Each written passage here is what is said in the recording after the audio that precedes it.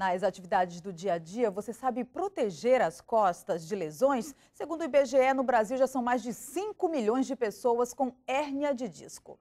Seu Raimundo, que tem problemas na coluna, recebeu várias dicas e deu adeus aos maus hábitos posturais. Hoje ele aprendeu a forma correta de deitar e levantar. Esse detalhe é importante, eu não tinha noção nenhuma como é que era fazer a postura de deitar e levantar da cama. Vai cuidar da coluna agora? Vou cuidar, com certeza. A dor nas costas que ele sente tem um motivo, a má postura. A Organização Mundial de Saúde afirma que 80% da população terá pelo menos um episódio de dor nas costas durante a vida. Olha, principalmente o que normalmente acontece, as incidências desse tipo de levantar, né, são as hérnias de disco, né, ou protusões discais também, dependendo do nível. Então, quando a gente normalmente se levanta do jeito que ele se levantou, né, fazendo aquela flexão de tronco, a gente empurra o núcleo da vértebra para trás. Então, isso normalmente vai causando microlesões nos discos fibrosos. E com o tempo, com essas microlesões repetitivas, ocorre a hérnia de disco. Segundo dados do IBGE, no Brasil, a dor nas costas é a terceira causa de aposentadoria e a segunda de licença ao trabalho. No país, já são mais de 5,3 milhões de pessoas com hérnia de disco. São números que justificam realmente essa campanha, né, de prevenção de dor na coluna. Então, a Associação Brasileira de Reabilitação da Coluna desenvolveu uma cartilha informativa sobre questões posturais do dia a dia que podem prevenir uma dor na coluna. Foi com a cartilha que Dona Maria de Jesus aprendeu a fazer as atividades rotineiras protegendo a coluna. Eu aprendi as posturas corretas, porque geralmente muita dor na coluna, né? Ainda mais no meu trabalho, então eu acho que vai ser bem proveitoso para mim. A cartilha Doutor Coluna ensina de forma clara como afastar as dores que surgem nessa área do corpo. A ação é realizada simultaneamente em 30 cidades do Brasil. A meta é distribuir mais de 150 mil cartilhas em todo o país para alertar os brasileiros sobre os cuidados que se deve ter com a coluna. A cartilha pode ser adquirida pela internet. O site é o www.herniadedisco.com.br. Você vai conhecer agora os trabalhos na Casa Mamãe Margarida, uma instituição que atende meninas em risco social. Aqui é onde meninas que sofreram todos os tipos de abusos são abrigadas e recebem todo o apoio que precisam. Eu ia pra rua, só voltava em casa meia-noite. Você ficava com quem na rua? Com minha mãe. Cadê tua mãe? Ela está sendo procurada sobre a polícia. E você fazia o que na rua até meia-noite? Eu ficava com ela. E ela usava droga? Usava. Mas você chegou a usar droga também? Não. O que você fazia?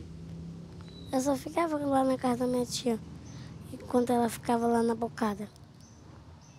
E você entregava droga para alguém? Só uma vez que eu entreguei. Um lugar onde elas têm a oportunidade de voltar a sonhar com uma nova vida. O meu sonho é ser modelo. A Casa Mamãe Margarida existe há 27 anos. Em todo esse tempo, mais de 7 mil meninas entre 7 e 17 anos já foram atendidas em risco social e pessoal. A Casa Mamãe Margarida precisa de muita ajuda. A casa precisa de quê para funcionar?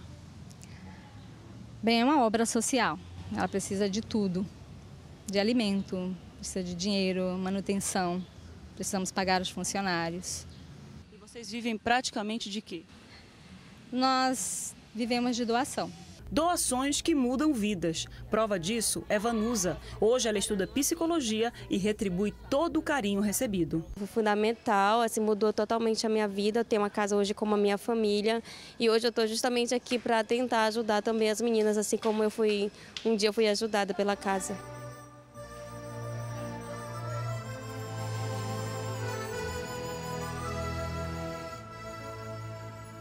Quem quiser ajudar a instituição é só entrar em contato pelo telefone 3248-2331 ou pelo site que aparece aí na sua tela. Depois de quase 5 anos fechada, a Biblioteca Pública do Amazonas foi reaberta à população. A nova estrutura oferece tecnologias e espaços adequados aos deficientes. Rua Barroso, número 57. É este o endereço da Biblioteca Pública, agora reformada e com mais de 350 mil livros. Mas nem sempre foi assim. Em 1907, quando foi inaugurada, a quantidade de livros era bem menor. Por várias vezes, este acervo foi transferido de um lugar para outro e aos poucos foi diminuindo.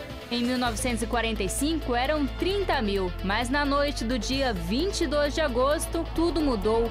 Um incêndio destruiu todos os livros. Tudo começou do zero, a partir de doações. E somente 2 anos depois, ela foi reaberta. Hoje as doações continuam.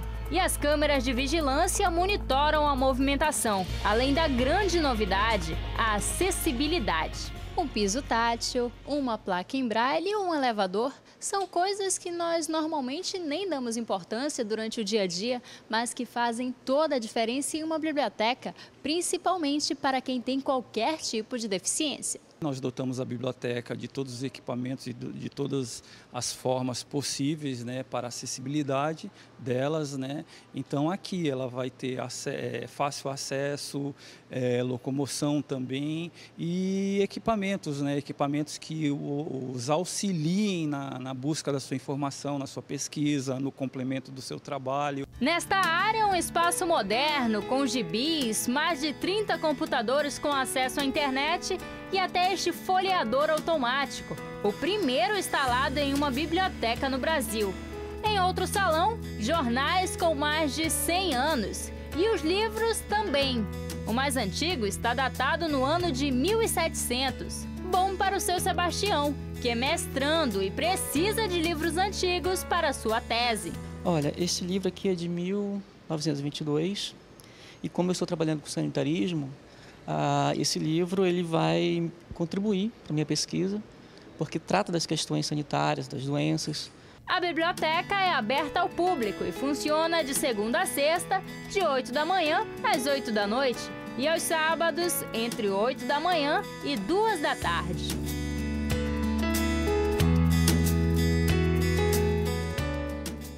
No próximo bloco, o Hemoan intensifica ações para aumentar o estoque de sangue nesse carnaval. E há uma semana do carnaval, você vai ver os últimos trabalhos nos barracões das escolas de samba de Manaus. Nós voltamos já já.